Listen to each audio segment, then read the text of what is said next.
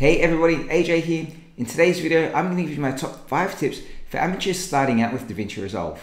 I've been using Resolve now for about 6 or 7 months and I'm by no means an expert, but I've definitely learned a trick or two along the way, and that's what I want to share with you today. The version of Resolve we're going to be using is Davinci Resolve 17, which is still in public beta, but in my experience it's been extremely stable. So if you want to download and try it out, I'll put the link in the description down below.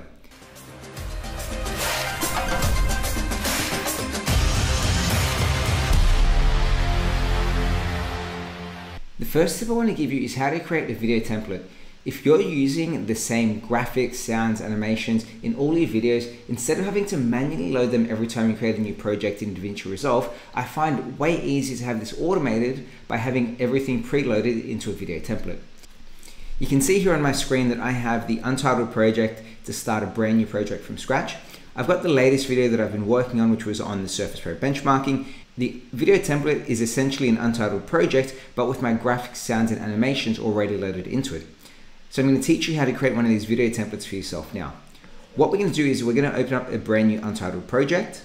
We're going to head over to the Edit tab just because I'm used to working in this view. And now we're going to import some graphics from our File Explorer.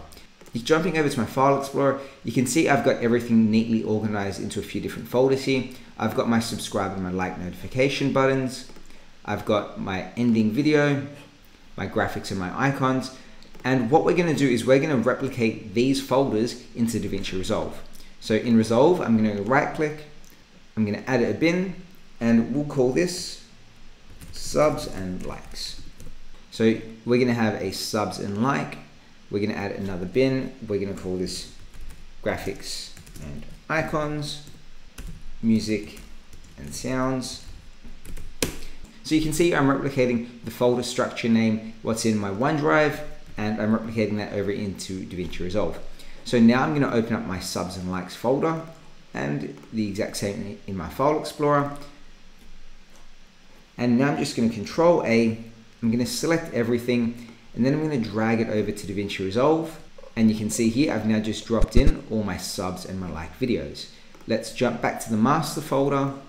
Jump back to the master folder in our File Explorer. Let's look at our graphics and our icons. Open up graphics and icons in Davinci Resolve. Select everything. Again, drag and drop into Davinci Resolve. And do the same for musics and sounds, and the same for our ending clips. So if we look at the master of Davinci Resolve here, if we go to our subs and likes, we now have all our subs and like videos. Scroll down to our graphics and icons. Same with music and same with endings. What we're going to do now is go File, and then we're going to save project as, and then we're going to call this our new video template. We're going to hit save, and the next time you launch into Davinci Resolve, instead of selecting untitled project, you actually want to open up your new video template, and you can see once it loads, we have our subs and our likes, our graphics, everything's already preloaded in here. What I recommend as a rule of thumb is going File, and then going Save Project As, and labeling it the project that you're working on. So we can actually call this project our top 10 Davinci Resolve tips. That way when you start importing footage, you don't accidentally import or overwrite your template video. Tip number 2 is generating optimized media. If you're working with a lot of media such as 4K files or even a lot of 1080p videos, your computer may struggle to render or play these back smoothly, and this can be really annoying when you're trying to edit your video. Luckily, Davinci Resolve has made this easy with something called Optimized Media, which will compress the files you're working on for smoother playback, but it gives you full fidelity and quality when you finalize your video. I'll show you right now how to generate optimized media. I'm going to grab this video file here, drop it into our timeline, and then I'm going to select both the video and the audio, right click, and if I scroll up, you'll see there's an option here for generate optimized media. I'm going to select on generate optimized media. Depending on how powerful your PC is and how much media you have, this might take some time. So go grab yourself a cup of coffee and take a break. It'll be worth it once it's done. Tip number 3 is aligning video based on their audio waveform.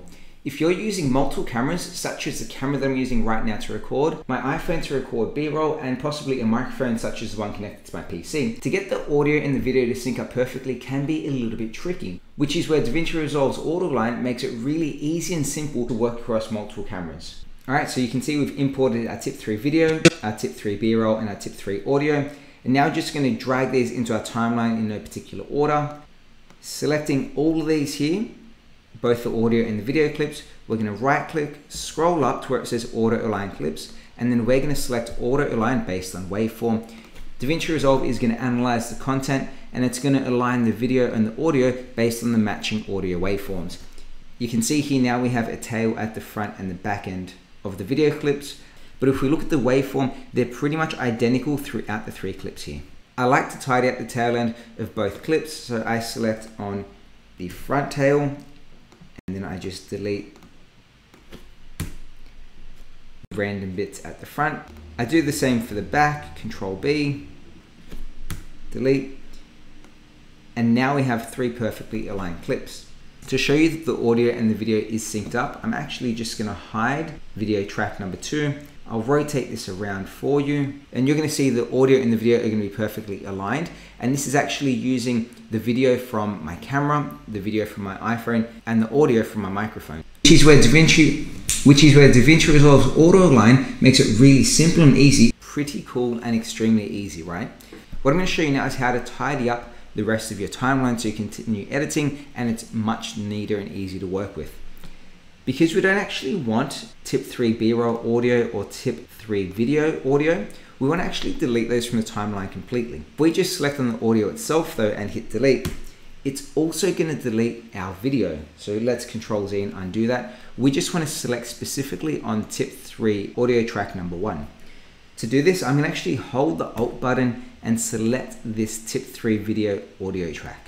This is going to allow me to select the audio only with leaving the video part intact. I can hit backspace and that's going to delete the audio. Same thing for audio track number 3. We're going to hold the Alt key and select on tip 3 B-roll, and we're just selecting on the audio component, hitting the backspace button, and that's going to delete the audio component, but again, leaving the video track intact. And we also don't need video number 2 because this was just a screen recording, but we wanted to keep the audio. So if I select on tip 3 audio, it's going to pick both the video and the audio up. We want to keep the audio but delete the video. So we're going to hold the Alt key, select on tip 3 audio, the video track, and now we're going to hit backspace. So now we have our A roll, our B roll, and the right audio from our microphone, so you can start editing. It's much easier and neater to work with. And we've auto aligned the clips, so the audio and the video are going to come out perfectly. Tip number 4 is how to grab a screenshot in Davinci Resolve.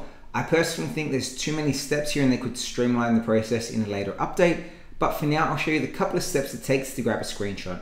What you want to do is find the image that you want to capture. We're going to use this random spot in the timeline just for the example. Scroll down to the tabs, and next to the Fusion tab you have the option of the color wheel. You're going to select on color, and this is going to take you to the color portion of Davinci Resolve.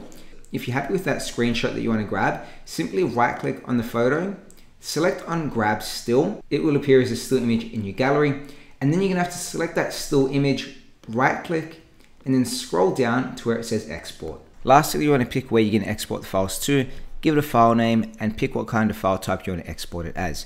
The default is .dxp, but you can choose from the drop-down menu any image file type you like, such as JPEG, PNG, or a few others. The last tip I wanted to give you for today is how you can easily and manually reposition items along the screen. Davinci Resolve does give you the transform option on the right-hand side where you can adjust the zoom and position, but I find sometimes it's way easier and more natural just to drag and drop and resize items with the cursor. Say for example, I wanted to put in a subscribe notification on top of this video here. I'm going to grab the subscribe notification, I'm just going to drop it into the timeline, and you're going to see it's right in the center of the screen here. I can use the position here on the right hand side to move it around, but I find that a little bit cumbersome. So what I recommend doing instead is scrolling down to this little square just under your playback video, and it says transform. If you drop the arrow down, you have a few different options here, but we're going to work with transform for now.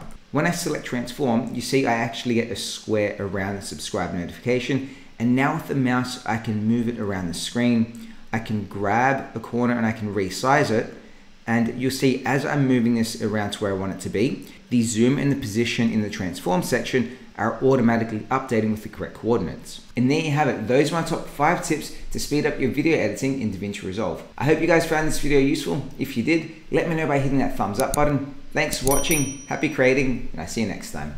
Bye.